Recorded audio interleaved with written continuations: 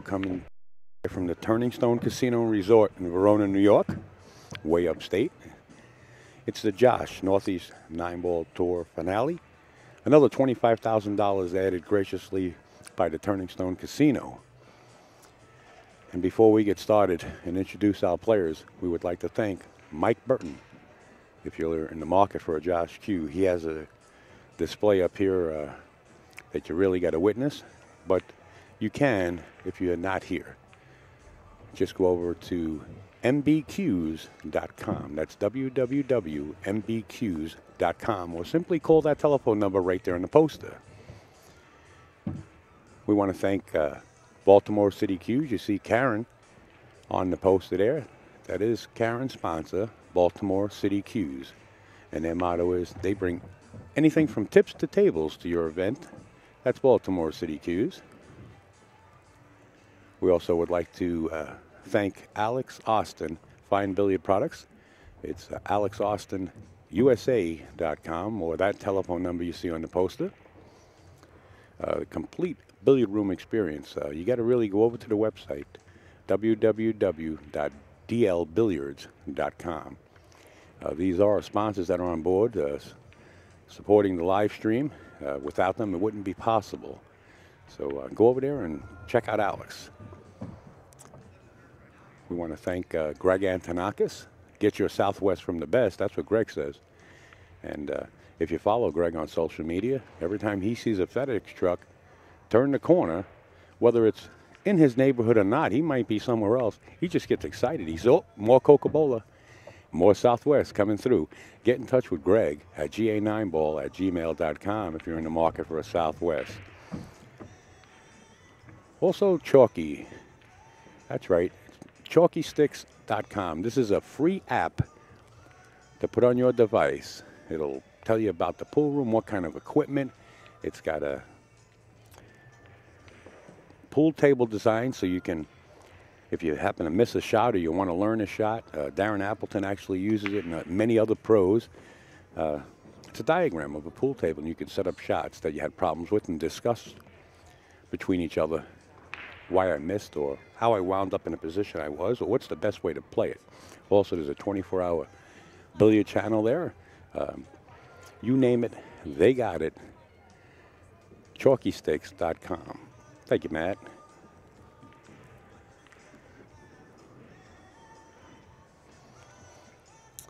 Molinari.com. Big sponsors on board with the World Pool Series, working their tails off down at Steinway. They're usually here at the Turning Stone, but they got so much work under their belts. It's MolinariGlove.com. The best gloves you can get on the market are right there, plus other Predator products. MolinariGlove.com. Also, light-systems.com. Mark Dion, baby. This is MD Promotions. It's the New England 9-Ball Series Winter Classic. It's January 28th through the 29th, 2017. It's going to be held at Snookers. That's right, it's Snookers in Providence, Rhode Island on Ashburton Street. We call it the home away from home. We're going to be there to bring you the free live stream. Make sure to get in touch with Mark Dion right away. Get your entry fee in. I understand it's filling up. It's coming up right after the World Pool Series after Darren Appleton. We're heading to Providence, Rhode Island, January 28th through the 29th. Get in touch with Mark Dion. Thank Molinari, Delta 13, and the rest of the crew. We'll be there. The Kings of Vapor, and also the Kings of Billiards in Akron, Ohio, and Kings of Vapor are now spreading all over the place, as you heard Chad bowling in the booth in the prior match. And we also want to remind you that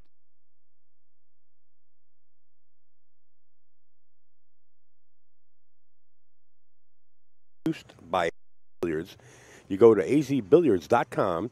There's a tab on the top that says Buzz. You click that and you could read stories and results from tournaments around the world written by the Jerry Forsythe, other writers. Interesting, crystal clear billiards buzz. Check them out, azbilliards.com.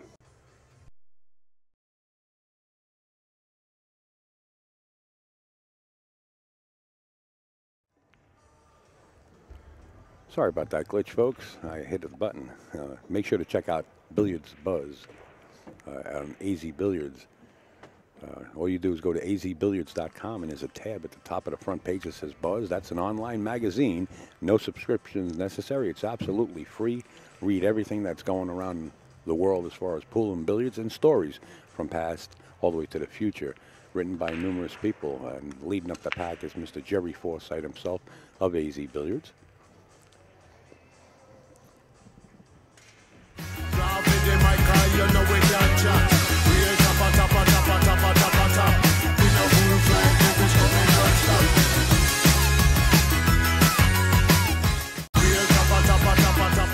And we're going to be heading down to Steinway Billiards in Astoria, Queens, New York, for the World Pool Series 8-ball. Players from 30 different countries so far. What a enormous and what a magnificent field. You could find out all the information about the pay-per-view. You can buy a seasonal pass for the whole year, and you never have to pay for a pay-per-view through the season. Yeah, I think it's like $100, $110. Get over to worldpoolseries.com and just look around the website. It's professionally designed by Ira Lee's sister, who's a magnificent web designer. It's worldpoolseries.com. Also, we want to remind you that AccuStats will be heading down to Derby City Classic, and then once again they'll be bringing the pay-per-view event, the Bigfoot 10-ball challenge, 9-ball, bank pool, and 1 pockets, all on AccuStats.com. Mr. Pat Fleming, Jim Fredericks, and the whole crew will be bringing you a full production as usual.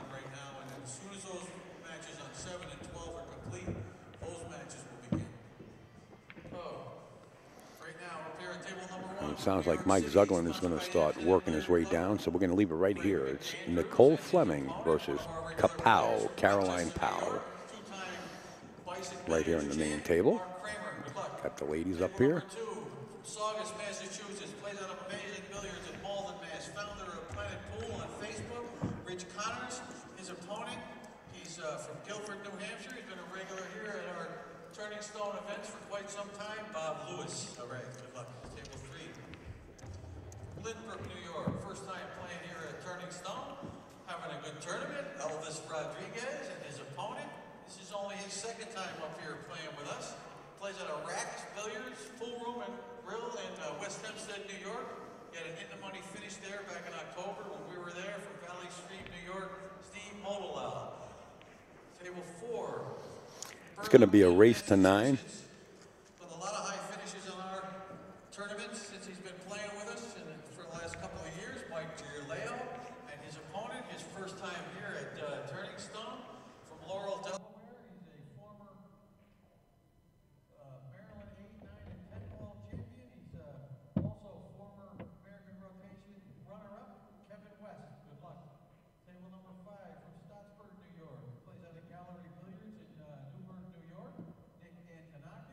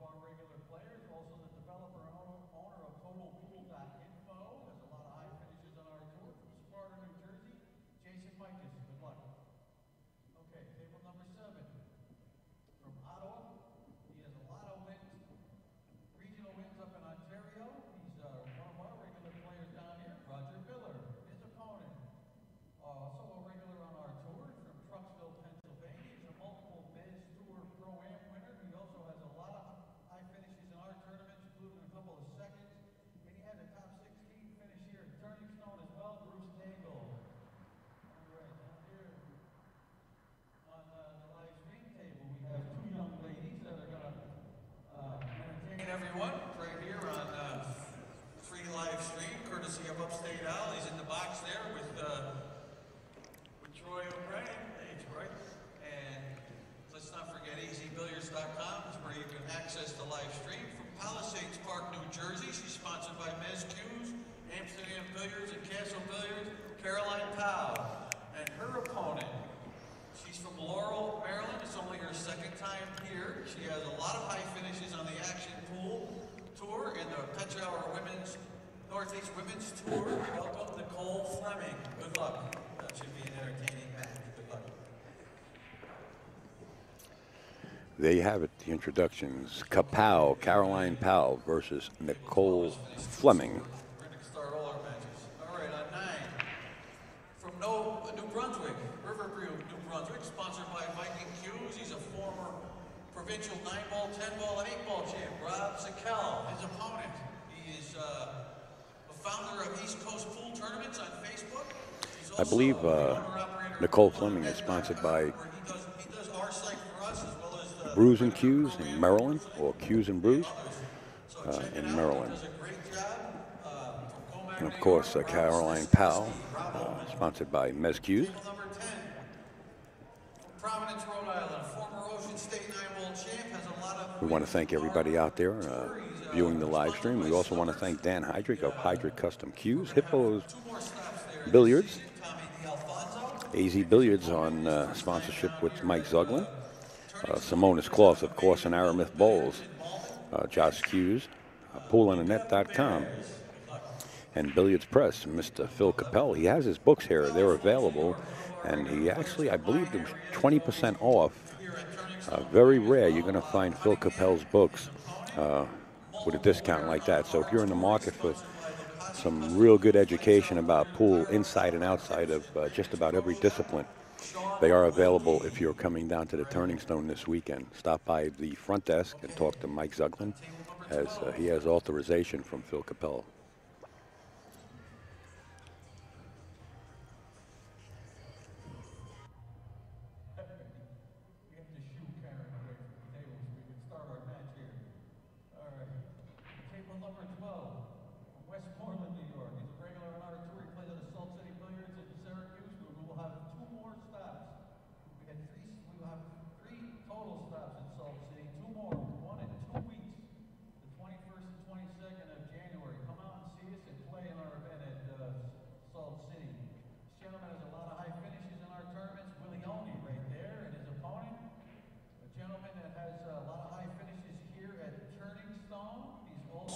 My first time actually live streaming Nicole Fleming. Boy, I tell you what, she hit him pretty solid and made the wing ball. The one ball is up table, and it looks like the 6 is just going to aggravate the situation. Wins up in Quebec, Maxime Villeneuve. Right, all right. And on, working on my French, people. On table number 13, excuse me, his opponent from Uniontown, Ohio. He's owner of Kings of Billiards in Akron, Ohio, and sponsored by Kings of Paper, Jack Bowling. Good luck, guys. All right, on 14, Cortland, New York. The second time playing here, right? Maybe the second, you don't know. That could have been his 150th time. Right. All right. Welcome our good friend Damian Mancini and his opponent. He's the founder and president of Gospel Trick Shot Ministries Incorporated. He's sponsored by McDermott Q's. He's from Caledon, New Jersey, as I said. Steve Lillis. Good luck, guys. On 15, from Johnson City, New York. He's a double winner on our tour already this season. He's Super Billiards Expo Pro-Am champ. Plays out of Guys and Dolls in Endicott. Bucky Suventhal and his opponent. This is her first time playing here at Turning Stone, and very impressive. Just a couple of years ago I met her, and she could hardly play at all. Now she's already Women's American Rotation Champion. She had a top 32 finish at the Women's World 10-Ball Championship. Samantha Barrett. Good luck. All right, down here on 16, from Valleyfield, Quebec. He's a multiple Canadian champ, 3-time world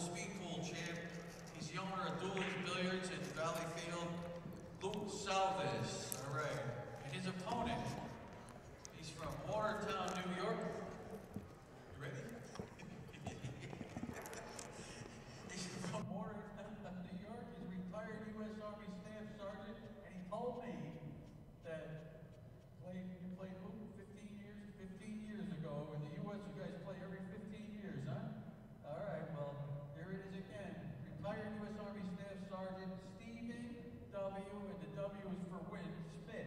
All right, good luck.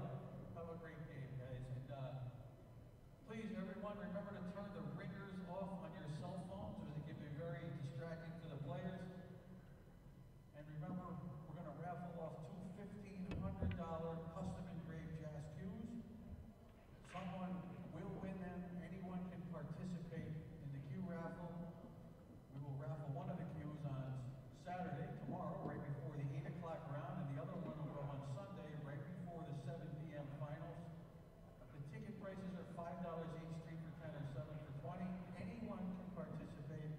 We have the cues up front here by the chart. You purchase tickets there. Please remember to put your name and phone number on any tickets you purchase. If you're not here, we'll contact you immediately.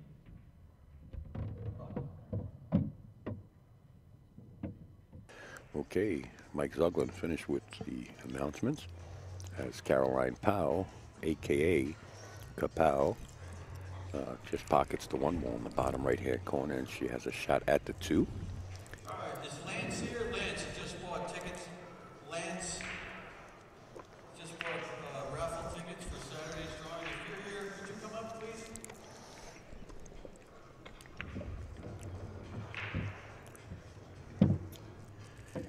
Well, she does have a possible combination right here, 3-9 into the corner pocket if she elects to do so. She also has a nice safe where she can roll up on a 9. It's always good to get that first game, you know, Troy? Hey, how's everybody? Hi, Al. Hey. Yeah, absolutely. I mean, she can get aggressive here, play the 9, or she has an option to play the 3 ball to the left side, left corner, and come in and go 3 rails. And She's going for the 9. Yeah, she's going for the 9. And made it. Watch the rock. Good shot. Caroline Powell takes the lead real quick by a score of 1-0. We are racing tonight.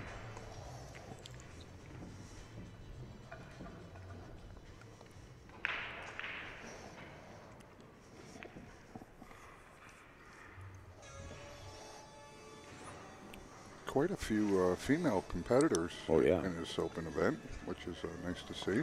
Yeah, you got Jennifer Beretta. You got, of course, Caroline. Nicole, Caroline, Nicole,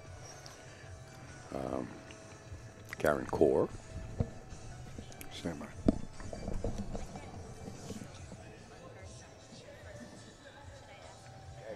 Ex the referee.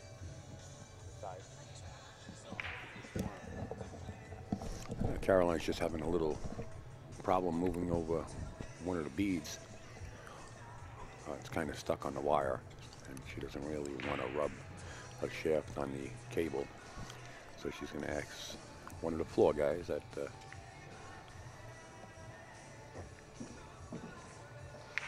Karen Core, yes. Samantha Bretta.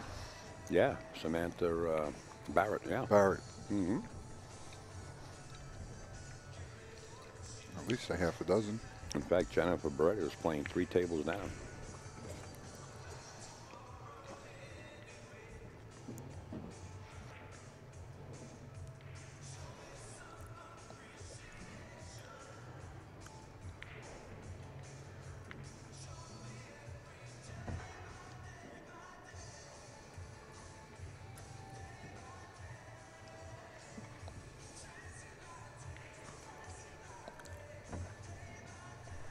Is he able to get it? No, there's actually a bead stuck.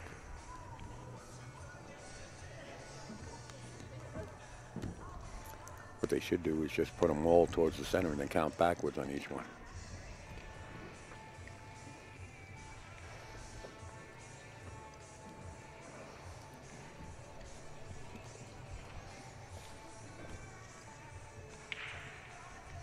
Can I reach that? Let me go over there and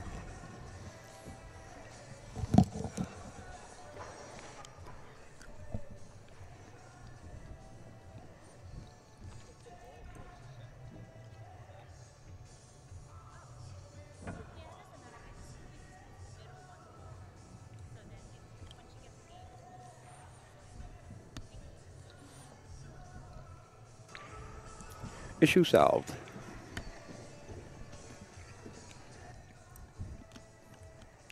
What are they going to do? Nope. Alaz is.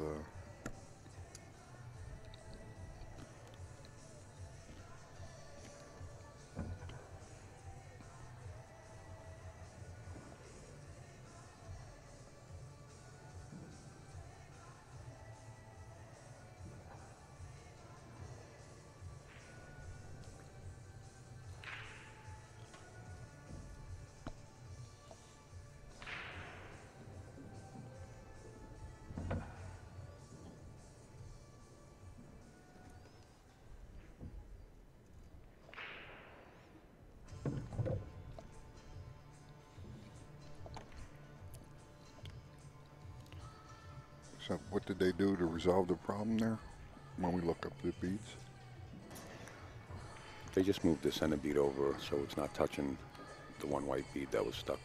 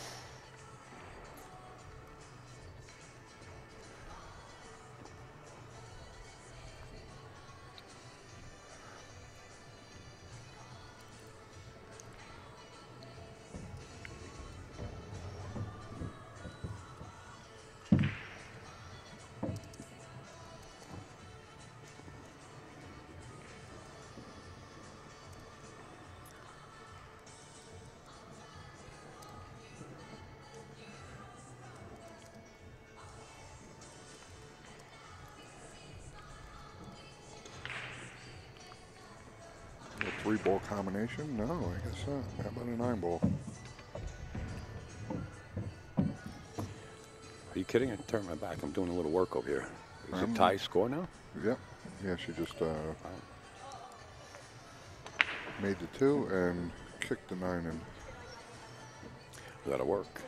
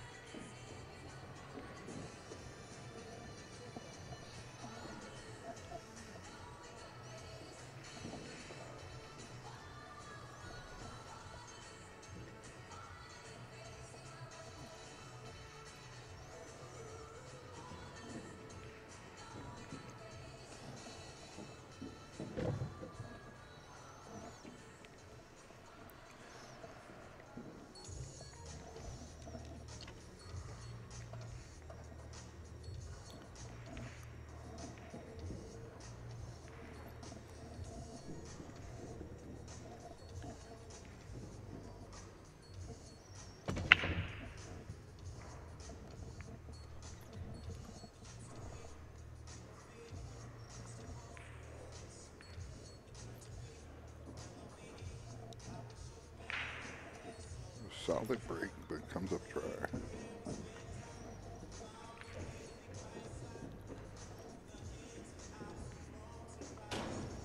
I don't believe Caroline's going to be able to hold this up, but we'll see. Yeah, she might be able to. Nice shot.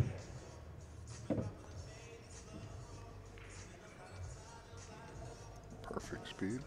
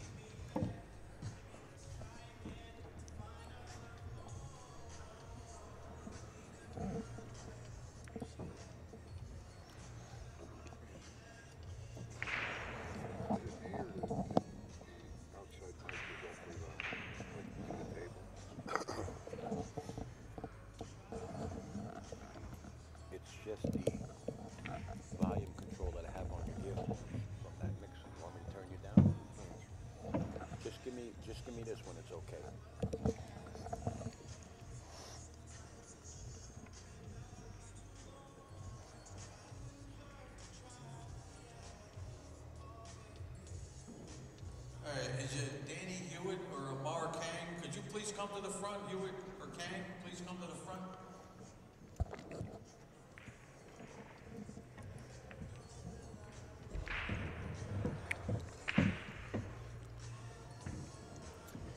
Tell you what, that's That was a pretty nice nifty shot. Yeah, Yeah. it's a nice shot. Often people undercut that. Now she just goes naturally, 2 rails, back around for the 7 ball.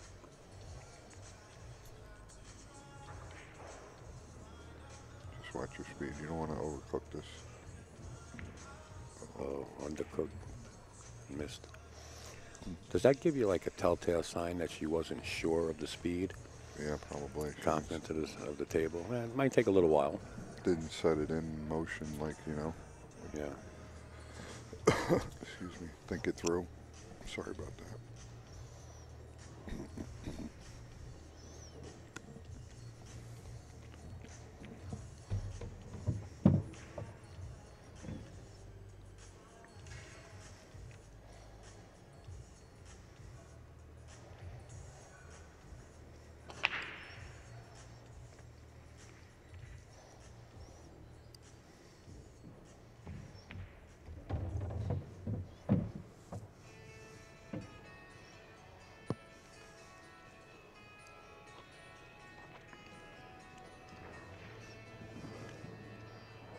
Made this a little harder than it needed to be, letting that cue ball.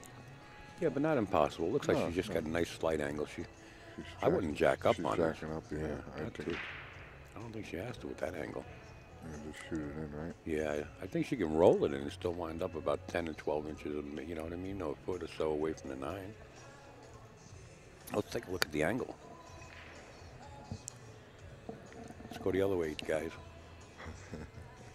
Yeah, she's got a slight angle. Yeah, we don't need to jack up.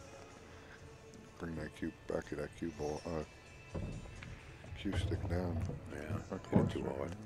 Yeah, she can make this though. Oh, yeah? I think so. Let's look at it from the front. Yeah, should be able to cut this in.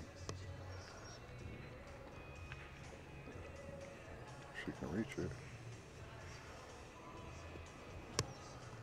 Oh, she's stretched out.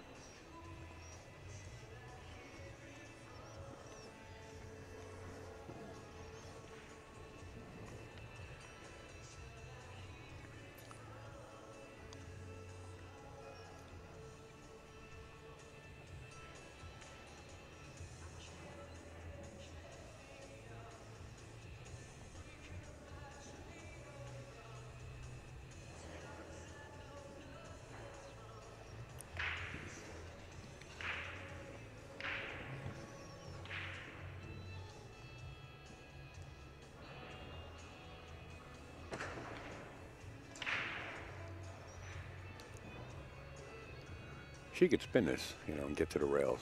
Yeah. She doesn't really have to hit it that hard. Just put a nice spin on it just to get to the rail so she doesn't scratch. Watch your corner if you go rail first. Nice speed. She got out of that. And it's now 2-1, Caroline Powell. I want to give a big shout out to Fast Lenny in the chat. Always doing the right thing.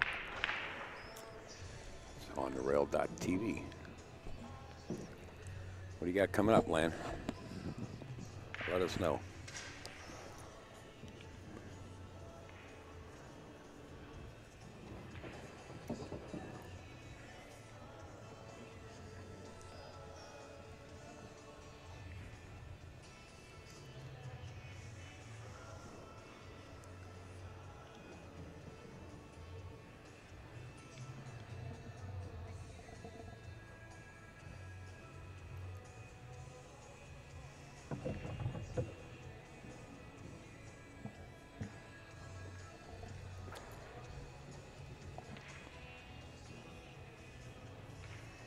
Hey, Mike Strasburg in the chat. Caroline is one of the Mez dealers, right? Or Yes, she is Mez. she is Mez, yeah. Right. So there's the face of Mez. If you guys need anything from them. There it is. Chinook wins I knew you had some casino tournament going on, a real big one all the time. There it is, in Oregon in March, in Wyoming Open in April, Diamond Pool Tour, something next month. Thanks for your hard work, bud. You got it. Thanks for yours, too.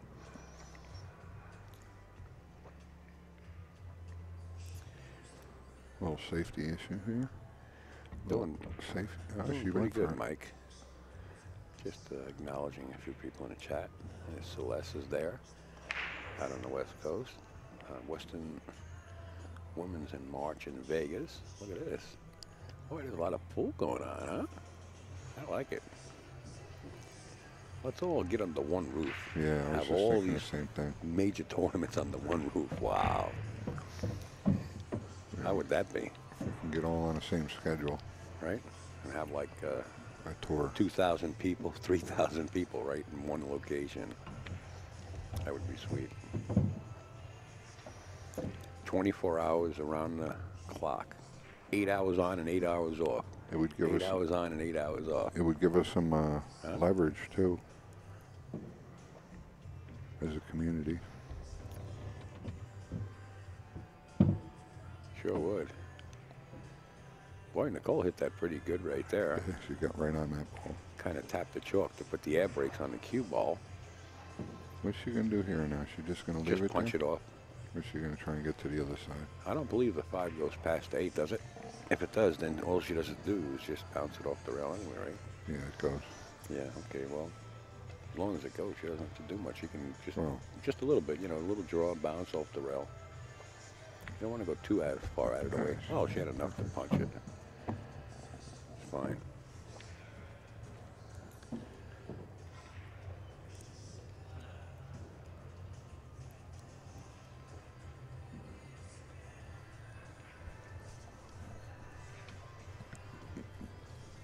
ideally, you like to leave yourself a little angle shooting a 6 ball to get over to the 7. Yeah. I mean, she can just kind of roll up and be in line with the 9 almost, but far enough away from where you can bridge. She's got a little concern. This is where you see mistakes until you commit. You have to commit to your shot here. Well, as long as she's not too straight and she can follow this up, some left-hand English when she's drawing. All right, commit to drawing it. That's that.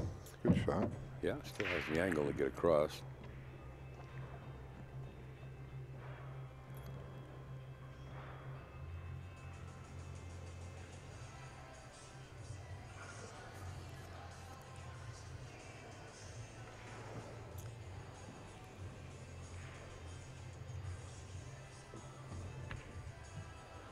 And Nicole caught the diamond and a half up the rail. And missed that 6 ball. Now Caroline Powell actually faced with not much. I don't know. I wouldn't want to be cutting this in. I think Caroline's going to elect to play a real nice safety here.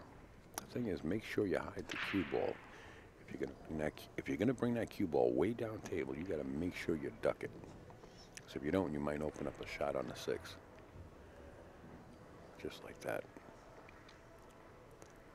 Wait for it. No, she left her shot. Left her a good shot. Not much to do, just make it.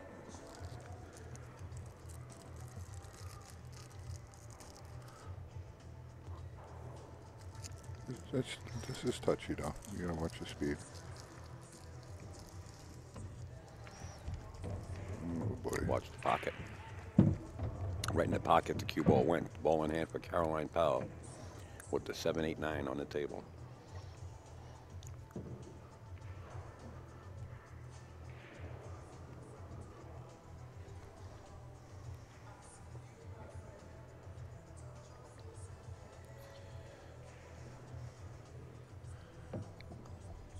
Blizzard on its way is a doozy, Marty Herman says up there. Boy. I have not a question, but almost a comment that I would like the question to be answered, but not by you. Okay. How many father-sons teams were there in this tournament? I had 128 players. There was quite a few. father and son. I would guesstimate 4, 5 maybe. Is that right? Yeah, I think so. You got a little inside scoop that I don't know? Just by hearing Mr. Zucklin when he was announcing them. Well, you got Johnny Mora and Mario, one. You got Oscar and Ernesto, that's 2. I don't know of any others because Greg Antonakis isn't here, but if Greg was here, it would be Nick and Greg Antonakis. Right. That would have been 3, right? That would have been 3. And then as far as mothers and daughters, none, or aunts and niece, none. I think there was 4 or 5. I'm trying to think what the other one was. Maybe one of the groups from Canada.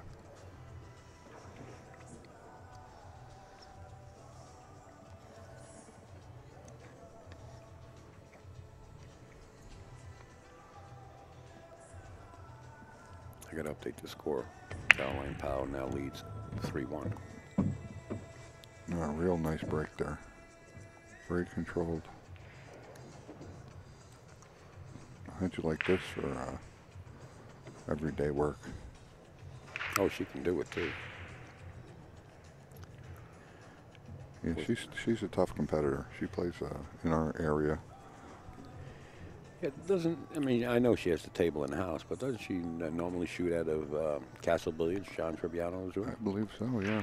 And at one time, I don't know if Scotty Seminetti is still working with Caroline, but Scott Seminetti was her coach for a while. Caroline's coach. Uh-oh. We got trouble. Maybe not. Kind of made the ball a little bit easier. Perfect.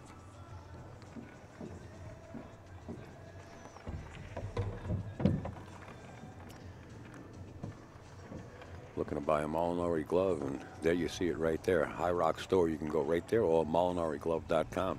But High Rock Store, you can see a lot of products there that Eric Kwong and Ira Lee have of Molinari.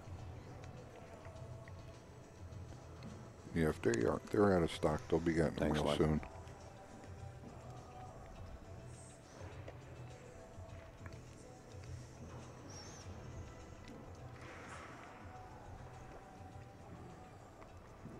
I like this because the 6 ball does go in the corner, but if you can play the 6 on the side, you're better off. Just watch the 8 ball when you come back out. Not too much. She went too far. Yeah. That's a problem with playing inside there, huh? Well, I heard girls kick real good. Right? I don't know. I never heard that. I mean, it's, I don't heard that believe it was a gender thing. Yeah, oh, sure, it's a gender thing. Oh, yeah. Yeah.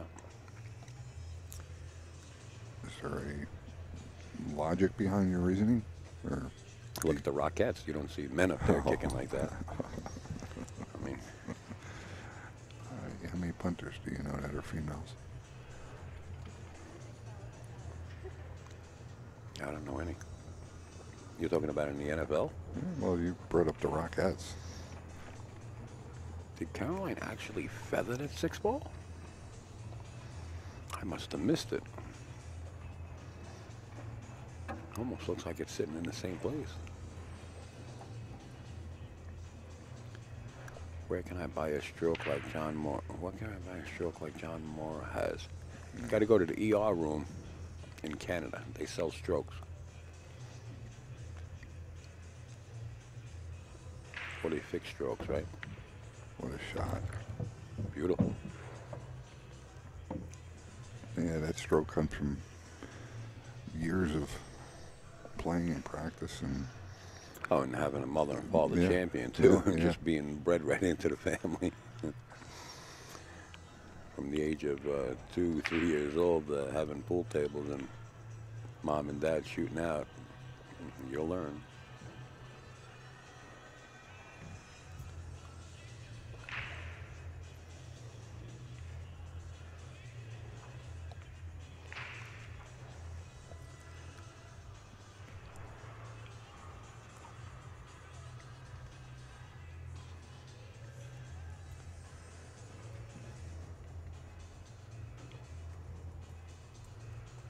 Oh, Kathy Joe, you missed it. You should have been here. We can't give you any results. Yes, Johnny Mora did defeat Daz. Darren's not out of the tournament. Just moved over to the B side of the chart. And not against Daz, but just Johnny Moore just played pretty much lights out. He didn't make. I think he may have gotten out of line a little bit, won the shot, and then it was that unforced error by Darren, letting that cue ball go hot and getting out of position. He's not 100% Darren Appleton right now. But he's got a lot on his plate. Trust me. And just not to take anything from John, John just shot the lights out, kind of. Oh yeah, Johnny shot good without a doubt. But it always takes somebody else not to shoot that unless you control the table and you run packages, Well, it's a good one. It's a good one to go back on Roku and definitely watch. The viewers are speaking about his stroke, just to sit there and watch him play that match. Oh yeah. He's a pleasure to watch. His demeanor and just the way about going about his business. Fluid player. The speed. There's Daz right now. Speed control that he had. Yeah, Daz. Talking about the dazzle. Stopping by the What's booth. up, mate? You weren't there today. I know your head's not there. Yeah, I know. I know it's not there. I told everybody. That's okay. I played good. You did. The cue ball got hot one time. He got out of line. Was an error because it hit the six. Look. Yeah. Yeah. We're going to have Daz in the booth for a few minutes, I would imagine, after he has he's eating a tube steak. Is that tube steak? Yeah, tube steak. Tube steak. Having a hot dog. And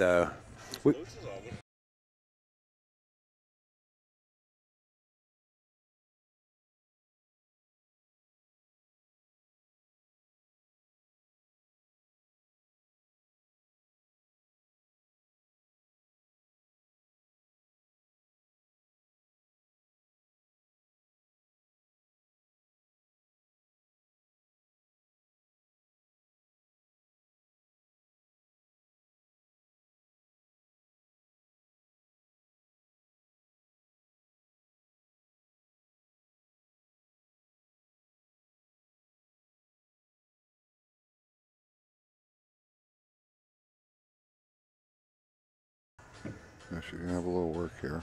I think you just kind of accept. yeah, this is a B-side match here. Yeah, B-side match. You just make the 8 here, accept the spot shot. You try and force this and go around with the cue ball.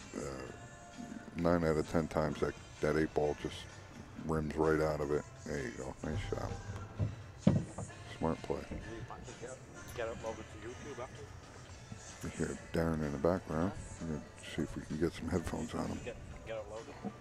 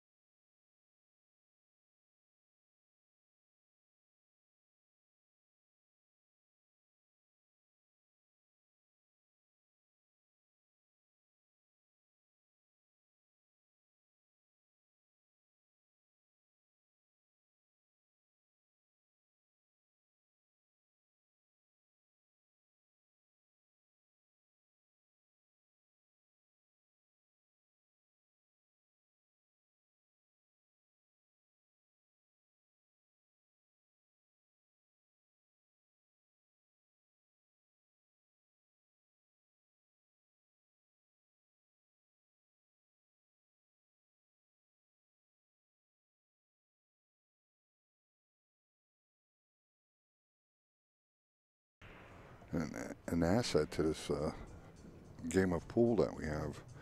We definitely need, as Mr. Herman states, more women, children, and people of my age and older. They're seniors, although I'm quite not there yet.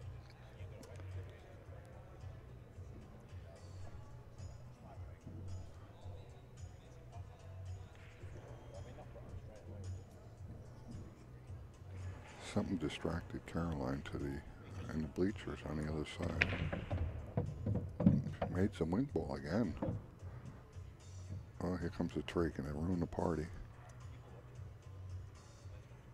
Nope, she's got it.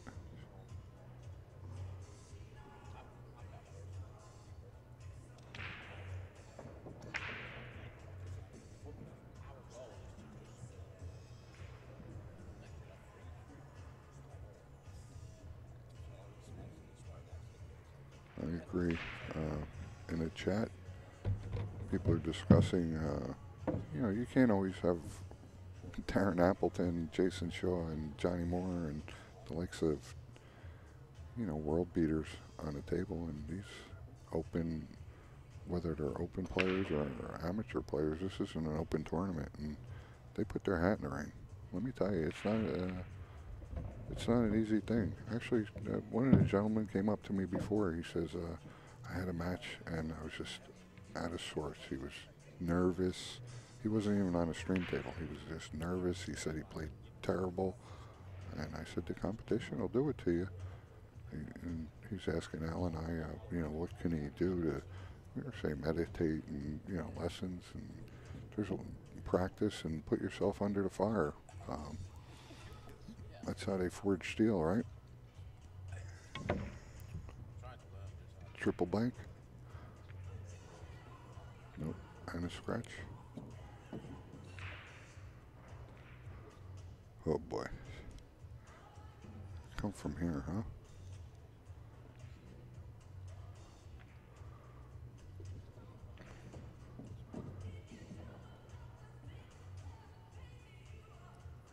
A tough save too. Anybody see something? We play the 3 to the long rail. No, she went for it and fouled the 5. That is a foul. Balls were in motion. That is the rule here. If you're over a ball and you happen to touch it before you shoot, you can ask your opponent to put it back where they believe it was. But if once that cue ball's in motion, you hit another ball, that is a foul. We've been discussing that. I was speaking with Tony Robles, and we're discussing, how many different rules there are. We should, we should just, the rules are all ball fouls. Amateurs, pros, everybody. You touch the ball, it's a foul. I kind of like it. I know it's a little harsh, but, well, the rules are the rules. Why do we have to hold people's hands? Oh, you touched the ball, just put it back. Don't touch the ball. You may or may not agree, and I could be wrong.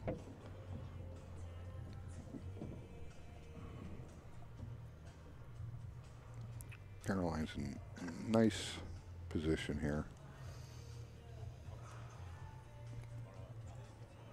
I don't think she wants to try and, well, she can try and pinch just a little bit, little draw, but that's a dangerous shot. You want to make this 7 with a little confidence. But you got to watch that side pocket too if you're going to be bouncing off. I don't know. You want to make the 7 though, that's for sure. Get cute and try and hold stuff up. There you go. Well, folks, got a little special treat here. We got Dynamite Darren Appleton, a 7-time Moscone member of the team. No, 8-time member of the team. Oh, well, excuse me, man. What do you mean 8-time? 7-time winner. 7-time winner, 8-time member? 7 in a row.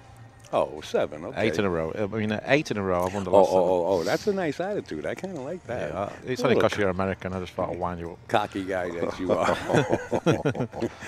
There he is, folks, right on your screen. That's Darren Appleton, world champion, 8-ball player, and you name it, he's got the titles under his belt. Well, Daz, I know that you come over here and you want to commentate on Caroline Powell's match. Yep. Yeah, she's a really good friend of mine. We also I've want- actually gave us quite some coaching. She's been over to my house a few times, coached her. When I first come to America, she was one of the first person I actually met in New York, and she's always been. She was a really super nice person anyway to Yeah, she everyone, is. but she's been. She's really helped me a lot, and she's one of the nicest people in the game. And she plays good, but she don't believe how good she plays. Yeah. She needs that bit more fire, a bit more confidence. But she's always playing herself down. She's too nice, but she does play good. She does. She does. But she could be a lot better if she really wanted to be. She's got that not potential. She has that Yeah. that focus about her. you Well, know? also she's got a full-time job. She obviously doing all the men's stuff, and Yeah. so it's not a priority. But she just loves playing the game. I just got to update the score. It's 4-1, Caroline Powell. Yeah, she's a tough shot here on the 8 balls. Just play plain ball. Don't need any English on the cue ball. So I just got to focus on making it. By the way, I think your better half is actually in the chat, or she was in the She chat. was. I don't think she's there Yeah, anymore. they should be watching a film now. Should be giving the dogs treats and should be watching a film, Okay. or like one of her TV shows. Relaxation is always good. Yeah, Caroline actually hit the 8 ball pretty good, but she overcut it, which is very difficult to overcut the 8 ball. The worst thing you want to do is undercut the 8 ball, because then you're sort of guaranteed to leave it. But the way she played it the right way. Just hit it a little bit too thin, and Nicole, she's overrun the cue ball slightly. So this table's very quick. The tables at Turning Stone Classic are a bit quicker than what we're used to. So that's a good all thing. brand new cloth. You know, the temperature, the climate control. What I've A little noticed cooler. as well is that they've gone back to the old tops, the brown wood tops. Yeah. Where before we was playing with the black ones, and I don't think they played as good as these ones. So I'm very happy that we got these tables back. I don't know why, but they just seem to play better. A bit quicker. I think it reminds you of something that you have in your basement. man den. Yeah. Yeah. But this table's quicker than my tables. Than my table at home, just because of the conditions in here are perfect. Talking about tables. Tables for the World Pool Series, Yeah. the 8-ball World Pool Series at Steinway. What are the specifications? Because I've been telling people that you've been banging your head to make sure that everything is perfect. If the rug is wrinkled, I want it ironed. I Yeah. mean, you were on top of things. Yeah. And you got a lot of stuff on your head. Yeah. Are all the tables pocket sizes going to be the same? Yep. They are. They're all going to be 4.25. All right, so 4 1/4 pockets. 4 1/4. We recloth the tables 2 weeks before every tournament. We have, so that we don't want the cloth too new, because then the tables still slide and they play a little bit too easy. So after 2 weeks, they play perfect. So obviously, I think the conditions are good. Obviously, we're using the tables in the pool room, the Brunswicks. Right. We did try to get a couple of table deals, didn't quite work out, but we're still working on one. But maybe we're looking at the middle of the year, maybe from like event 3 onwards, we might have a table deal. So we're sort of holding out for this table deal because it's a big company and we really want to get them. Right. So we've actually turned down a couple of table deals just because we're holding out for this one. Beautiful. Beautiful. That's good to hear. But we're hoping that the grand final, event number 4, is going to be in a casino. We're still ongoing talks.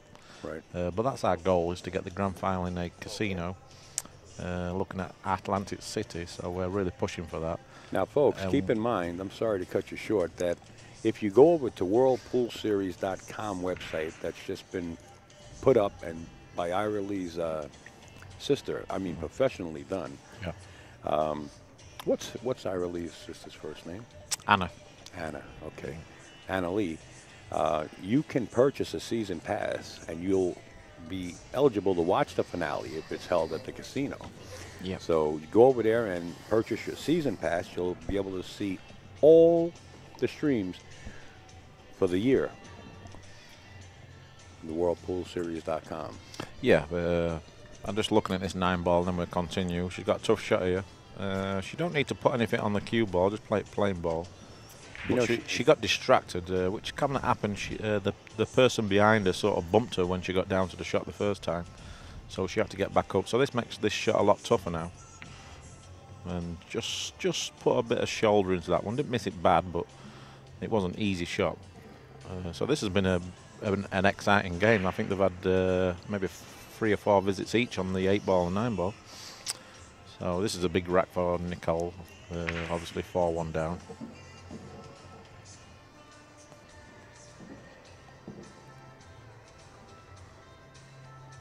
Yeah, to purchase tickets, general tickets or VIP seating in the venue, you can go on willpoolseries.com. All the details are on there.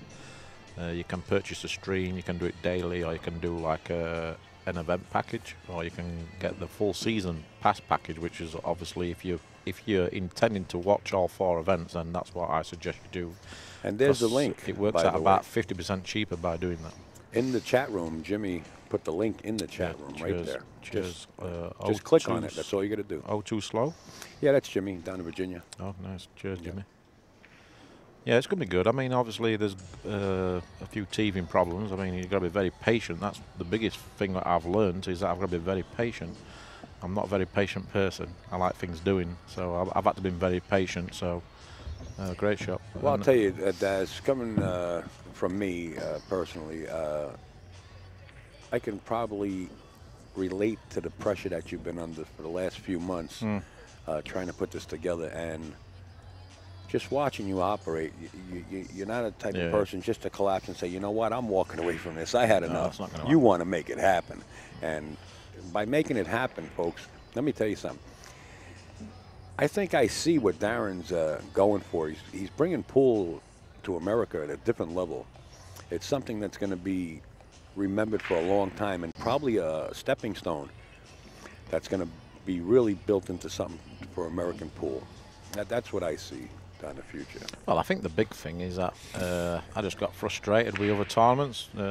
Organisers not doing their job right, and not really in it for the game, just in it for themselves, and that really frustrated me. It's been frustrating me for a couple of years. I started taking more detail. When I go to tournaments, I'm starting looking at it. Like, even I come here, I'm looking what they're doing good, what they could do better, because there's always room for improvement, and just try and learn stuff. So I do take a lot more notice at tournaments now, the way it's run, the way they advertise their sponsors and everything else. So that's very important. But it's just a case of just trying to build something, try not to think too far in front of myself. But the good thing is that I've got a good team. Even though I'm looking to improve the team in the future, get the right marketing people and stuff like that. Right. But you need money to do that, and we've already spent a lot of money. Our own money. Me and Manny's invested money what we didn't expect to spend, but I think because we both want to make sure it's right or get it as good as we can. We've decided to maybe take a hit ourselves and make it happen. Manny's a workaholic. He's just but he's a very stressed out guy. But I like it because he's funny with it. That's the difference. Yeah. So I like to wind him up when he's stressed out. I just give him a couple of more things to do, just to wind him up. So we have a good relationship, and even when he gets angry, it doesn't bother me. I just wind him up. A little bit more. Yeah. So and we've had a lot of help from Hyra Lee and Eric Cook. I mean, without them two, we'd be nowhere near where we're talking about Molinari, folks. They're unbelievable. But they're the type of guys what don't want to take any credit. But I have to give them a lot of credit because their vision has been incredible, and I've learnt a lot from them. The sponsors in the industry have really opened my eyes up. Took a lot of good advice from Predator, Molinari. Checkio guys, people like that, give me a lot of advice, and learning all the time. And I know it's going to be tough. Well, don't undercut yourself too, because like you said, you've been around to many tournaments around the world, and you have the eye for what's good and what's not good. Sort of like a painter. You know, if you bring a painter into your house and he says, "Wow, who painted this with a roller?" I can still see the wall. Well, there's a little bit of paint. You know, what we call holidays. It's not really painted, you know, it's like very thin. Yeah. So you got to have the eye. It's a professional eye. There's no doubt I've got a good eye, and I understand what doesn't work and what should work, and it's very frustrating because it happens nearly every tournament. I can pick faults at every tournament, and I'll be picking faults next week. There's no doubt about it. Yeah. I want criticism because that's the only way you improve. But I'll listen to people where. A lot of organisers, they don't listen, and this is a problem. they don't want to know. They just want to do it their way. And Their that's way or that. the highway. And Right. these are the events what don't last. They have a short lifespan, and they lose respect from the players. And I've said it before, like, the players are not easy to deal with, but the promoters haven't helped the players a hell of a lot. So this is why the players are really kind of have a bad attitude, you know what I mean? And I understand why they do, because I'm a player also. So I understand their frustrations, and there's some events where we get treated great, like this. I mean, this Turning Stone's been going a long time, so he has a nice settled tournament, and everything runs like clockwork here, and everyone gets paid, and you're playing in a beautiful arena, so you can't ask for much more than that. I gotta agree. I think this is the best venue I ever seen. On the East Coast, this is it's one of the best tournaments on the East Coast for sure. I mean, the venue is amazing, and I'm pretty sure if he really wanted to, he could do a lot more of it. But he's happy with what he's doing here. I mean, he does a good job, and he always gets a full field. So but I think this tournament and this venue's got a hell of a lot of potential. But obviously, Mike Zulgel, and he actually runs the Josh Tour. Yeah. So obviously he's a very busy guy. He's running maybe 15, 20 tournaments a year. So he probably don't have the time to put more energy into this particular tournament. But at the same time, he's got it to a good level, and he does a really good job. But what I like about Mike is that he takes no nonsense. He tells you straight, and I think that's so. I sort of like that. So I sort of respect him, because he'll tell you straight. Took him a long time to build not just this tournament. Yeah, the tour itself. The tour a lot itself, of legwork, a lot of people. You know how it is. And it took him a long time to do it. You know, and hey, he's the captain of the ship. You know, he's open for suggestions. Yeah. Well, if you were here for the players meeting, you know, he's just tired of people changing the rules. Put the 9-ball on the spot. There's too many 3 different balls rules past the line. He says if everybody gets together and makes one standard rule and sticks by it, he will change also. Well, I think the problem you've got is that all the amateur tours and some of the bar table tournaments, let's say, they all change the rules all the time. So this is a problem in America. But all over the world now, we're playing 9-ball on the spot. So like that is the official rule, the 9-ball on the spot, and break anywhere behind the line with a 3-point rule. So I mean, obviously. Yeah, but that 3-point rule changed. It was like, you know, it was the head string up above the head string. Then it was the side pocket they changed, and then they went back to the head string. Yeah, I mean, if you're using a template, you have to use the 3-point rule. But if you're using a regular rack, then you shouldn't have the 3-point rule. That's basically the rule now. Now, do you like the 3-point rule just passing the side pockets? Or no, past the head string. Because if you're using a plastic rack, then you've got to hit the balls pretty decent to get the 3-point rule. But also it stops a soft break, because with a template you can really soft break, and you're making that wing ball all the time, right, even with a 9-ball on the spot. But if you're using a regular rack, then you don't need anything, because then obviously there's no dead balls, you know what I mean, because it's very hard to get all the balls touching. It's like this tournament here. I mean, your opponent's racking, and it's virtually impossible to get every ball touching, so you just accept the break and you just break. I never check any rack in this tournament. I never check the rack. I just break. I can't be bothered to get into arguments with my opponent about the break. So if I don't see it, I don't have any bad mindset. I think the honor system is a good system, but of course we all know when you break the balls at 30 miles an hour and they don't move, it's a total different story. But no, I mean, the honor system is really the way to go. I think it's okay to check the rack, but unless there's like obvious big gaps, I don't think you should be able to re-rack them.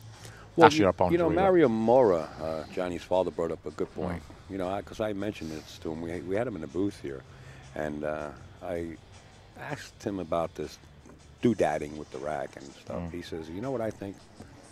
Whether it be a magic rack or whether it be any other template that they're playing with, you get up there, you put the balls on the template, and don't touch them. Just set them in, don't touch them. Yeah. Opponent gets up there and breaks. Yeah. No checking the racks. Okay. Yeah. I mean, the template's supposed to hold them tight. Yeah, I mean, kind of makes sense. the only other option is to just rack the balls yourself, and you're not you're not allowed to check the rack, obviously, because it's not your break. I mean, but in an ideal world, we would like 20 referees, and the referee rack the balls. but obviously that costs a lot of money, so that's going to take a long time before that happens. Obviously in the World Championships and that, we have referees, and it's a lot better. But obviously, I don't know really. I think just use a regular rack and put the 9-ball on the spot, and then there's no arguments really, because Right. it's a tough break. Now, I got a phone call yesterday that says European team's going down this year. Oh yeah. Yeah. They're coming for you. They're coming for you with rock and roll songs. They're coming for you. Well, that's good. That's what they need to do. I mean, because the European guys, the European fans, they have a great time. They know how to party at the Moscone, and they enjoy themselves. It's fun. But the Europeans is a lot younger crowd than the Americans, so a lot of the younger generation American need to get to Vegas and get behind their team. You know what I think? You know, and here in America, when somebody was playing pool, it was like, shh, quiet. You know what I mean? Be quiet. And over in Europe, it doesn't matter if you're rowdy or you're in the background or you're in a pub. Well, especially in a team environment, but even if you're playing a big money game in Europe, everyone goes crazy. Right. But I mean, in America, in general, the crowds, it's a lot older crowd in America. I mean, like if you go to the US Open, I'd probably say that the average age is about 50, Right. 55 Right. in out of like 600-700 people. In Europe, if you go to the Moscone in Europe, the average age is probably like 30. You know what I mean? Yeah. 35. So there's a big difference. Old enough to have a alcoholic beverage. Yeah, they'll overdrink, and Yeah. they know all the songs. They know all the soccer chants and all that stuff. You Yeah, know what I mean? yeah. So they're like a beer where but I think if you go to a American football game in like in the States, and it's a great atmosphere because it's a younger crowd. So Okay. I think it's more of a case that the Americans need to try and get more young people going to watch the Moscone. Okay, so you're talking about a Get team, a bit more rowdy, team yeah. Moscone Cup type thing. Yeah. Get more rowdy and try and make it more intimidating for us, because when we play in Vegas, I'll tell you what. it's sort of half and half. If I was the motivational speaker for the USA, you can rest assured that I'm bringing the cheerleaders. Yeah. I'm bringing a bus full of you cheerleaders. Bring whatever you want. Yeah. I think it's great. It's going to affect you, don't worry. And by the well, that's way, good. there's a It's a question in the Moscone chat. When you become a U.S. citizen, are you going to play for America? Well, it's impossible, isn't it? What do you mean it's impossible? Well, We'll hold you hostage, I've man. already played for Europe, so I've already played for Europe, so for one, it's impossible. Second, I'd never do that just because I'm British. Yeah, I mean, my right. family would go crazy. And obviously, I love America. I love living here, but You're a likable guy. But at the end of the day, I'm British. My heart wouldn't be in it. Let's say. I mean, I can't imagine myself playing against Europe. You know, what I mean? Once you started talking, you would definitely be a dead giveaway. Yeah. That's for sure. But if I wasn't playing, I'd like the matches to be a lot closer. If I wasn't playing, I'd be watching and I'd be thinking, obviously, hoping Europe would win, but hoping the matches would be a lot closer. I like that. Yeah. As a neutral, but when you're out there playing, you just want to kill them. You know what I mean? Yeah, sure. I mean, you're desperate to win. That's it. You're in the arena, baby. But once it's over, you're thinking, I wish it would have been closer. You know what I mean? But when you're actually playing, like you just want to win every point. But if I wasn't playing, then I'd be sort of semi-rooting for America to give them a game. You know what I mean? Just for the good of the tournament, it's good for the Americans, and it's good for TV. You know what I mean? I tell you what, I got kind of nervous when you guys jumped on top of the Rasson table all on one side. Being that the design, I thought it was going to teeter like a seesaw. I was don't afraid. think at that stage we really cared. Yeah, you guys were full of adrenaline. That's Yeah, I for mean, sure. the Moscone Cup brings the adrenaline out. It's incredible. Yeah. Your emotions, you react. I mean, I like throwing my cue on the floor. I mean, I didn't even know what I was doing after I beat Shane. It's just a natural reaction. It's just all the pressure. Yeah. You're very intense, and the drama, the crowd's going crazy. Just like letting the air out of a you just crock pot or something, or a pressure cooker. Every point feels like you're playing in a final rack of a world championship. So like, And that's the stage it's on. I mean, it's really that big. Just every shot feels so important. You know what I mean? It's very hard to explain. It's a unique tournament, and it probably doesn't mean as much as winning a world championship. Obviously, I mean, you'd rather win a world championship than the Moscone Cup, but once you're there, it feels like the most important thing in the world. Yeah. And I can just see the because emotion. of the history of the tournament, and obviously you're playing against America, so it's always like a nice friendly rivalry. It's like a sporting rivalry. I mean, people are on about changing it Europe and Asia or Europe and North America. It's never been. I mean, Europe against America's got that sporting rivalry because of the golf and stuff like that. Yeah. And that's what makes it. I mean, if it was, the mind to be another event as well, like Europe against Asia. So give us some. I mean, that's going to be fun, but I don't think it'll ever be the same atmosphere as the What's Moscone. the top secret ingredients that you guys are using, man? You guys get together and you're using some kind of top I secret. think it's just more of a case we bond better as a team, and we all treat each other as equals, and then we all. And that's at all times, by the way. If one of us lose a match, we never show any disappointment. Right. When we go back to the team room, we never take anything negative back in that team room, because you don't want the guy who's practicing, who's just about to go out and play, seeing me like cursing and throwing my cue around. So soon as we go back to the team room, it's gone. We like getting behind the next guy, and then when he leaves the room to go and play his match, we'll have like a little whinge, you know what I mean? Like Sure. We'll have like a little cry. We should have done this. We should have done that. But we never take anything negative back to the team room for the guy who's going out to play next. And then we just have each other's back all the time, and we trust each other, and we do a lot. We stick together for the whole week as a team. Like we have meetings all the time. We go out for dinner, breakfast, lunch. So we're together. Except bonding even more than the only time we're not bonded. The only time we're not together the whole week is when we're sleeping. So we just have a great team spirit, and we just believe in each other and trust each other, and it's just we have a good time, and we get the crowd involved. I think we spend more time with the crowd than let's say that the European teams did in the past, like let's say 10, 15 years ago. I think the European teams didn't quite get it, but when Johan Rushing come in, he just changed the whole concept, and then I think it also helped with the British guys starting to make the team, like myself and Carl Boyes, Chris Mellin. I think we brought like that extra passion to the team. And maybe the Carl Boyes he brings a lot of fun into the team room. Yeah, yes, he does. Because he's like the jokester. Yeah. And then you've got Mellin, who's like a big character, and he's always fun to be around. And you've got me, who's really serious, but can be goofy also. And Marcus Shamat. And I demand every guy to give it 110%. Like, I'm one of them guys. 2 weeks before the event starts, I'm texting the guys, making sure they're like putting the work in. You know what I mean?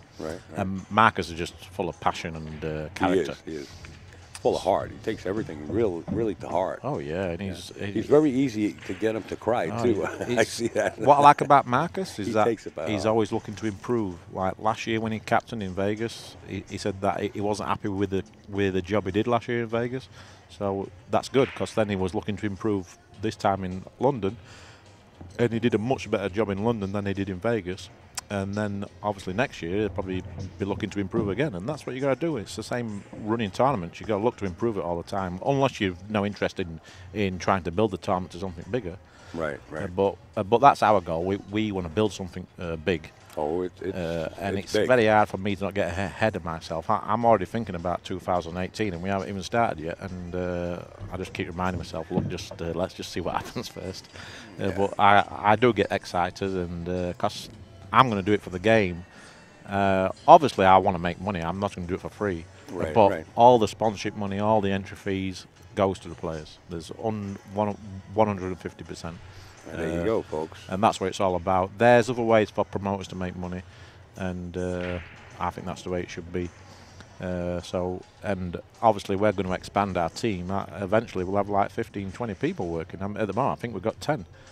And I'm really happy with the team, but eventually I'm going to need like if we're going to run like a real big series, like next year I want to have 6 tournaments, and then if it's a success, then we go to like 8 tournaments, and then if it keeps building, we go to more tournaments. We'll do it like golf and stuff like that. 20 tournaments a year like snooker.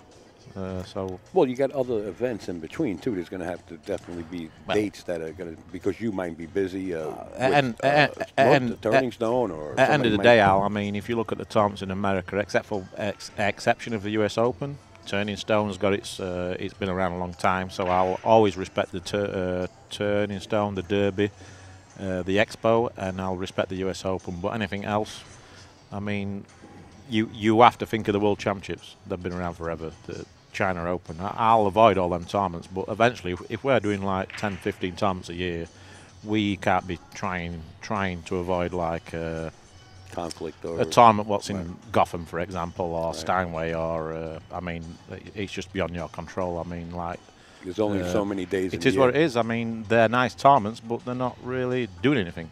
You know what I mean? They're just wherever. You know what I mean? But I mean, we're looking to do a professional tour.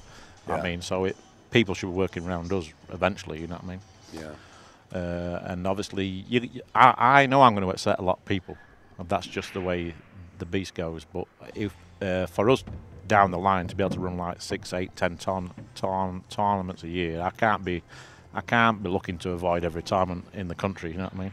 There's going to be some clashes, and then you have a decision to make. Do you have ambition and you want to play in a professional tour, or do you want to play in the no disrespect, like the right a regular Arkansas Open or something? Right, you know? right. I mean, yeah, it's 5,000 to the winner, but at the end of the day, they're nice tournaments. You know what I mean? I aren't knocking them, but I mean, we're trying to build something big, and that's the goal. Really, is that in 2 or 3 years' time, I want the players to be playing for $40,000-$50,000 winner each tournament, and I've no doubt we'll get there. It's good. I mean, next year for sure. So somewhere down the road, you might even be looking at a convention center. Oh, without doubt. Every tournament would be. I mean, I don't mind pool rooms as long as it's a big pool room. I am thinking about next year using more pool rooms, but really top tier pool rooms like California Billiards, Corner Pocket in Canada. Apparently, that's an awesome pool room. Jimmy White. What's it called? Fargo Billiards is apparently an awesome pool room. So there is pool rooms out there what can cater for that type of tournament, and I don't mind pool rooms as long as the equipment's good and it's big enough, because pool rooms create a better atmosphere, I think. You're guaranteed a crowd, and but obviously we'll probably end up in casinos and stuff like that. But make sure we get good locations where no respect like they. I like the goals that you have in mind. Yeah, there is no end to it. You know what I mean? No, you just want to get bigger and bigger. You've got to think positive, and I know there's a market out there. We just need to tap into that market and make amateurs and juniors realise that there is something in the future for them to take up pool. That was my next question. And that's the problem. In other words, you're talking on a professional level right now.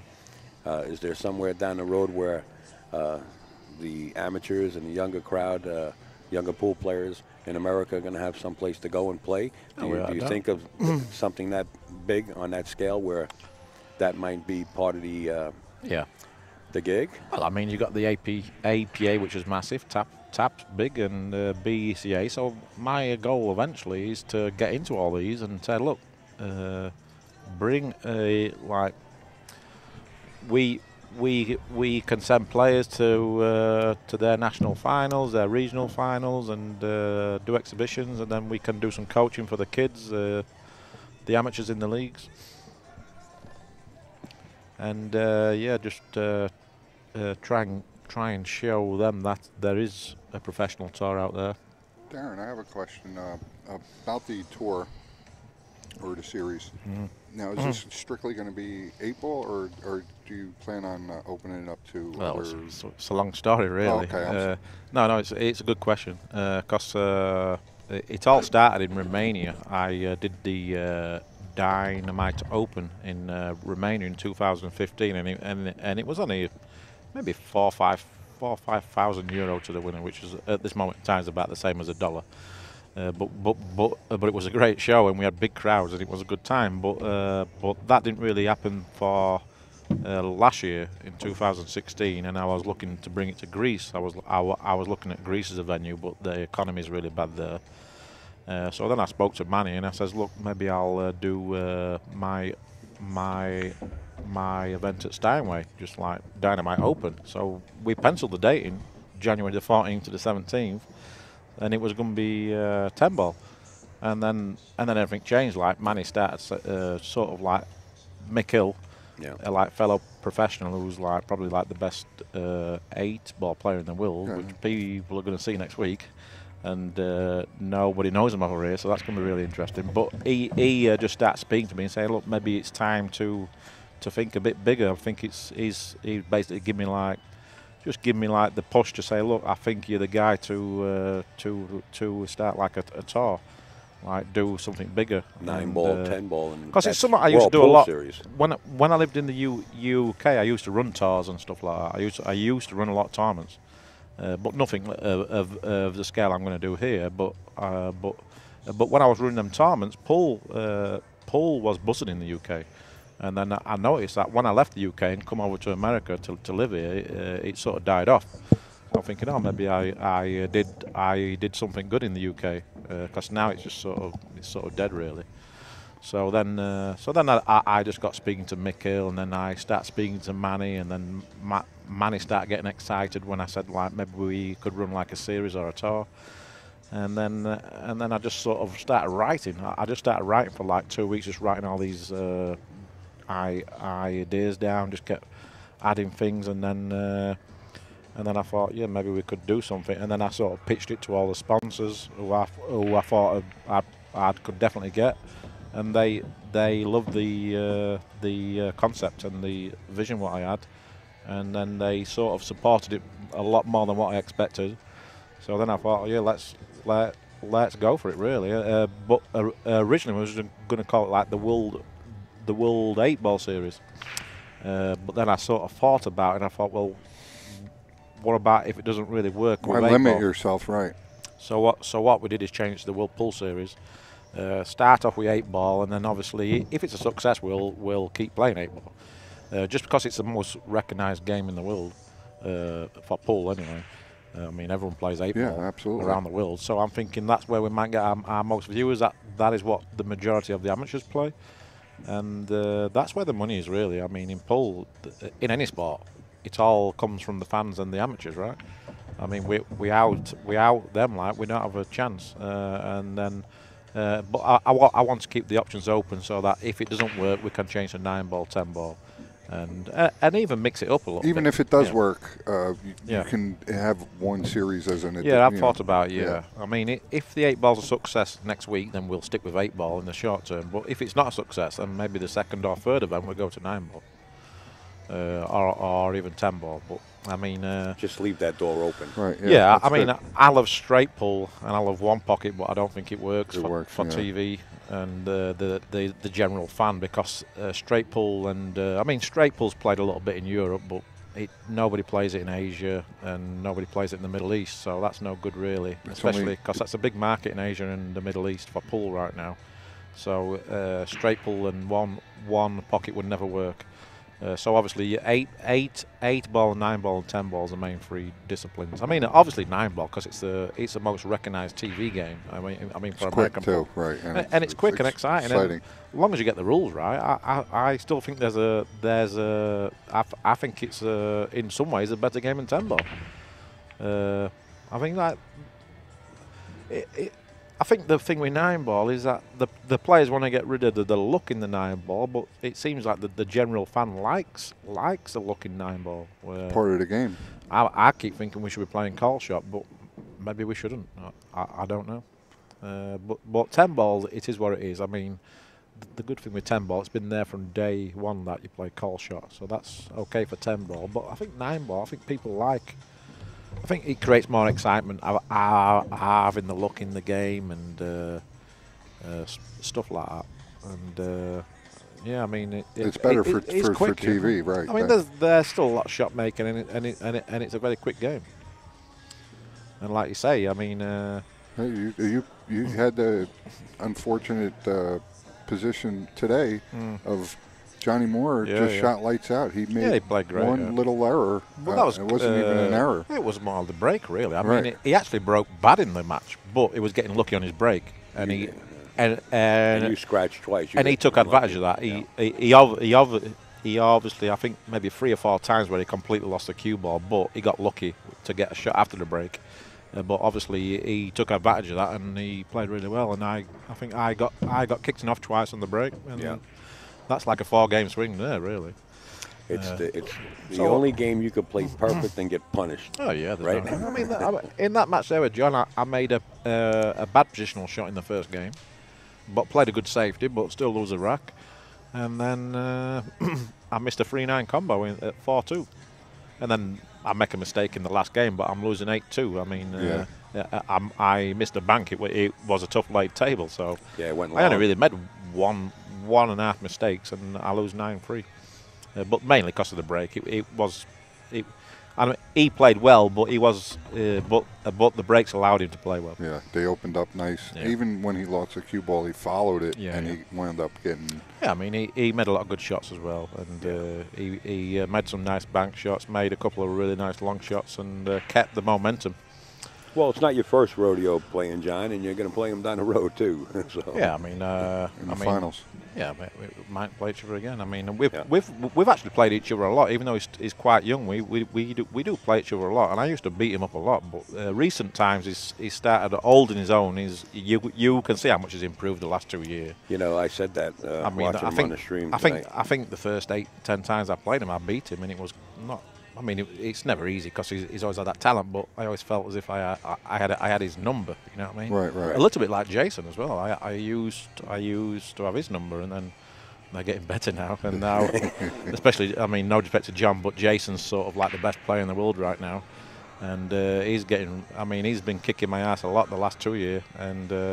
Unconscious. And John's been holding his own as well with me. I mean, probably the last 10 times we've played, he might have won the last 6 out of 4. Maybe the last 6 out of 10. So that's a big thing for him because he was getting beat up a lot. You know what I mean? So that just shows how much they've improved. Yeah. And their all-round games improved. That's the key. I mean, I used to beat them 2 guys easy with a safety, but now they've improved their safety, and that's the key to the game. At the top level, your safety's got to be good. And the worst thing is that their safety can be a lot better still. They've still a lot to learn with the safety, so that's scary because Kick safes, right? They're going to Kick get safes. better. Right. What do you think about kick safing? Oh, it's the most Big part important. of the game, It's right? one of the most important shots in the game because at our level, we all run out as good as each other.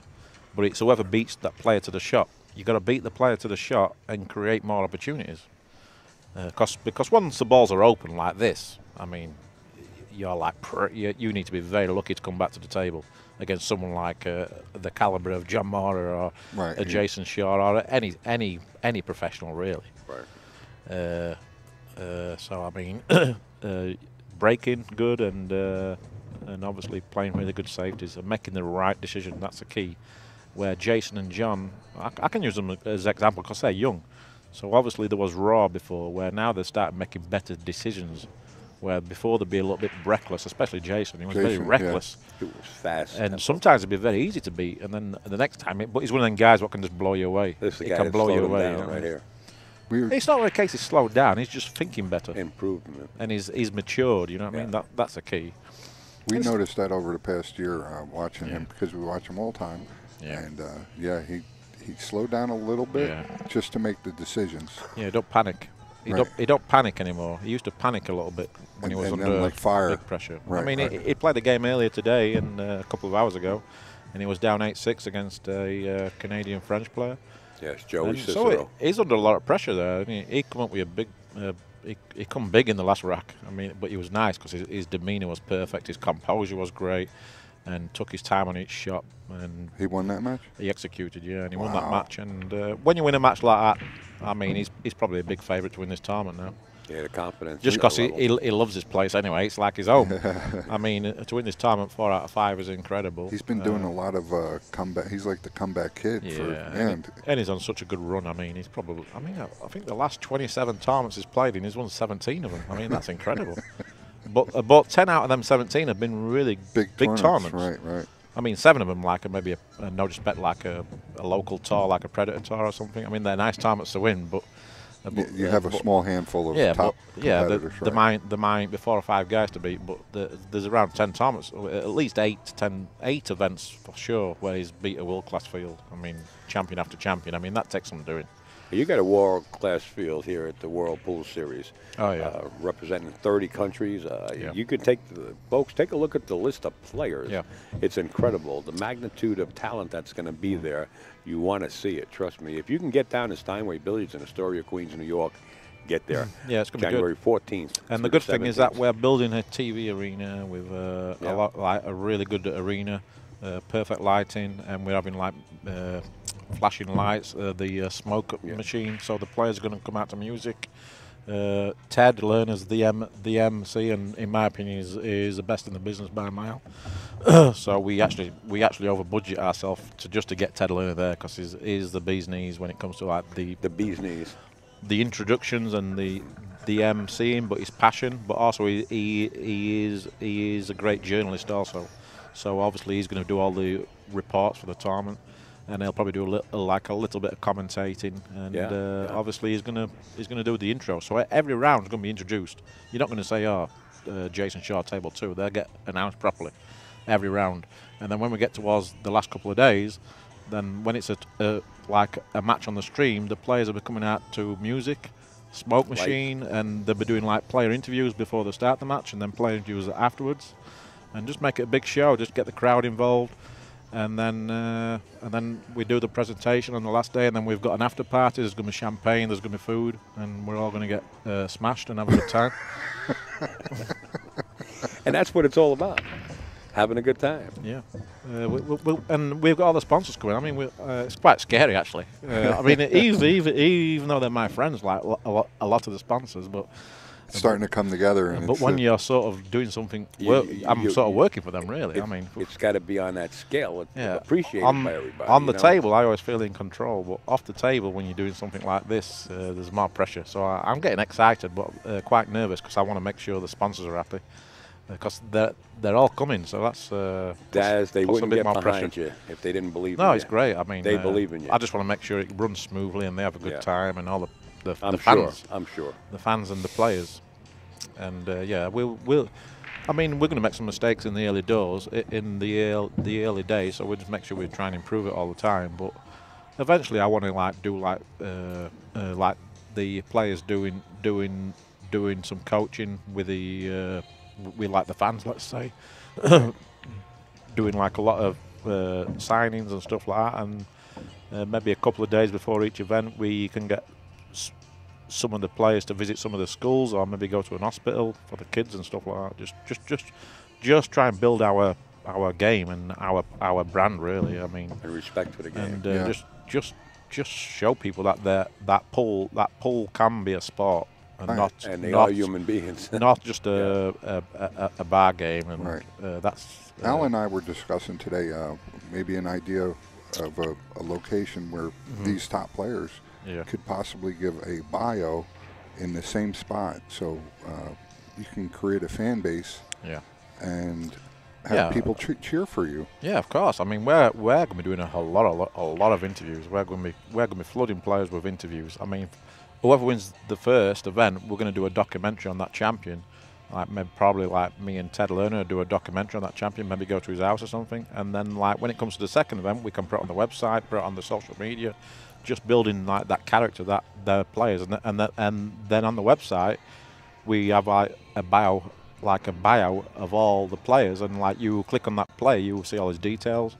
And then if you want to book him for an exhibition, you just click on there, and then you send us an email. There you go. And just try and build it up that way. We're going to be doing a lot of interviews, and we want to do some short documentaries of some of the players, and maybe do some questions for the players, Q&As, fun stuff. You know what I mean? We're excited for you, Darren. Yeah, believe good. me. Yeah, but that's what we love it. We have the passion for the game. I hope that you can see the enthusiasm that he has. Yeah. Oh, no, absolutely. It's just boom, it's good. It's right there. Because that's the only way we're going to get the players to be well known. I mean, I've been playing a long time. I don't feel famous at all. I'm not saying I want to be, but I should be, really. Right. You are. No, I'm only in the pool world, not outside the pool world, where we need to reach out to the outside of the pool world and get them to become fans. where I can go to any bar in America, like a regular bar with a bar table in there. Get a game. And I can walk in there and maybe nobody recognize me. And that's pretty sad, really. Yeah, I'm laughing, but it's not funny. But you can't do it over in Europe. Well, yeah, same in Europe. I can go. I mean, obviously, if I go to my local town, then I'll probably get recognised. But not everywhere. But I mean, in Europe, you if you go in a pub, you're okay. You don't get recognised. How about China? Yeah, it's different. I mean, if you go in a pool room, you get recognised over there because it's sort of like, it sort of seems to be bigger over there, let's say. But if you go to a bar, you don't get recognised, or a restaurant. But I mean, in America especially, I mean, the players should be a lot more well known. Yeah, if you were a golfer and you walked into this room. Yeah, I mean, I don't really want to. I mean, there's been a few tournaments before where we've had some players come to a tournament who wasn't playing, right? But it was a ticket. It was a ticket thing, and I think I don't want to mention the tournament because I'll probably get in trouble. But no, don't mention it. But basically, this well-known professional players come over to watch, right? He probably lives like 200 miles away. He's come over to watch the tournament, and they charge him a ticket to come and watch. And I found that staggering. Me, I mean, I don't know. It's like Tiger Woods going to a golf tournament in I don't know, like your local golf tournament. Just $18, please. Yeah, and you say, oh, it's $18 to go in. I mean that should never happen. I mean, right. Any like celebrity or whatever want to come to our tournament, then you don't have to pay. Thanks, I'll be there. But also, yeah, I mean that's what you want. You want to encourage stuff like that. Yeah, you want players like that to I mean, be there. I mean, obviously, you've got to use your common sense, let's say. But it should be good. Yeah, I'm very, very excited, and hopefully it all goes well, and hopefully we get the backing of the amateur game, and yeah, I think that's key too. The amateurs. Yeah. Also, all the raffle prizes we do, we give 20% to billiard education. Sam Depp. Depp does for the kids. Billiards Education Foundation. So we'll be doing a lot of raffle prizes at the tournament. So it'd be good to. Yes, Fast Lenny in the chat. They said, I love the juniors. What you were doing, Darren. You have been successful. Yeah, we need that in this country for the juniors because the future in the up-and-coming players is looking a little bleak compared to the numbers. It's unbelievable. I mean, I had a nice gesture last night. They run a qualifier in Thailand, right? But the winner of the event couldn't come because he couldn't get a visa, and then the second place guy couldn't get one either. So that guy just said to me, "Can you find like a junior player who would play in the tournament, and he can have the spot for free?" So that's why I put a post on Facebook last night asking who's the best junior basically around New York, and the majority said Thomas Rice. So Thomas Rice will have a spot in the first series next week, all expenses paid. Wow! So that's good.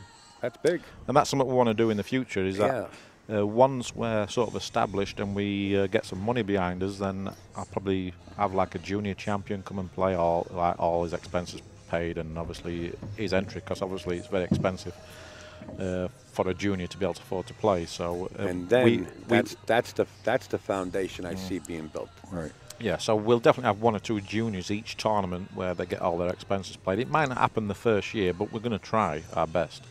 But the second year, but maybe the grand final and the second year for sure, we'll have at least 1 or 2 junior champions who will come and play for free. And obviously the same with let's say the national champion or the amateur champion or like ladies national champion, stuff like that. Sure. I want to get all these people to come and play and give them something to go at. You know what I mean? What happens to the 13-year-old young man or young girl now is looking and say, hey, look at Thomas Rice. He's playing in his professional tournaments. He's all dressed up, looking sharp. I want to do that. And he's got his entry fee. Now, how do I get on board? Yeah, he's a character as well. Thomas Rice is a character. Yeah, he is. I have Daddy's number in case he gets out of hand. Yeah, he's funny. He's a funny guy. He's like a mini Jason Shaw. Oh, really? Jason- That's how Jason was when he was younger? Jason Shaw was like a mini Hill, but Thomas Rice is a mini Jason Shaw. Jason's listening in. He's a fun guy. Yeah, just obviously we want to try and get into the leagues and try and help the leagues, but also they help us also. Right. Yeah, with So, the like, amateurs, absolutely. I don't know. There's a lot of regional championships and local leagues, so we can send players to do like a presentation or do exhibition and stuff like that, and then obviously they can get their champion or something into our tournaments. You know what I mean? And or even have like a qualifying tournament Qualifier, right. through that particular league. Because there's a lot of pool leagues in America, but most of these players don't know about any pro game. Yeah, it's all. I spoke to a lot of amateurs the last 6 months, and they haven't got a clue what's happening in the pool world. There's there's nothing really clear cut on how to qualify for tournaments and how you can make a living. Right. Where at the moment, unless you're like a Shane Van Bonen or a Jason Shaw, it's impossible to make a living. Right. So obviously that's our goal, is to change that. You win a tournament, then you all of a sudden you got to start searching what tournament's coming up next weekend, or Yeah. what tournament's next. With this, there'll be a tournament. Yeah. There'll be 6, Clear. 8, Yeah, 10, 12. if you and look growing. at God sports like golf, you wouldn't believe what they do for the amateur game and the juniors. And it isn't that difficult. You just need a bigger team. That's all. You need someone to do that work. Caroline Powell's on the hill. She's got to 5, 6, 7, 9. Yeah, we've sort of neglected this match, which is, I guess, is a little bit naughty, really. That's all right. But Caroline understands. we have been watching. She wouldn't want you to say how good she is anyway. Yeah. It's all for the good cause. I believe the spectators, the chatters, and No, it was everybody very. watching. I think it was very important to let enjoying everybody hear Darren Appleton, the promoter of the World Pool Series, and his input. And I know he's going to say, well, it's everybody, it's a team. And it is. But his concept come to life and hear it right out of Darren's mouth. I'm glad, because I don't know, just maybe 500, 600, 700 people. I don't know how many people are still out there. Oh, nice. But team needs a leader, though. Well, I'm just a founder, but yeah. I mean, I've played a big role in it, but the guys have played a massive role also. Everyone, yeah, really. Everybody, everyone has their has job a to part, do. right. There you have it. There you Caroline go. Powell Winky. gets out, folks. That was the last match of the night. Caroline Winky. I want to say thank you to Darren for sitting in and giving. Yeah, also go his words of to wisdom. all our social media pages, World Pool Series on Twitter, Facebook, all them pages. And you can find all the information right on whirlpoolseries.com. There's Yep. all the accounts are right there. Hit them up, like them, get together, whatever you got to do, because like Darren said, this is going to be big, and get on board. It's almost like all our responsibilities, as much as we have passion for this game, to kick it forward, basically. Yeah, that. I mean, if you look at the IPT, I mean that had the right concept. That he just tried to go too big too early, Right. and that was a shame, because that was unbelievable. But he just went too big too early. Where if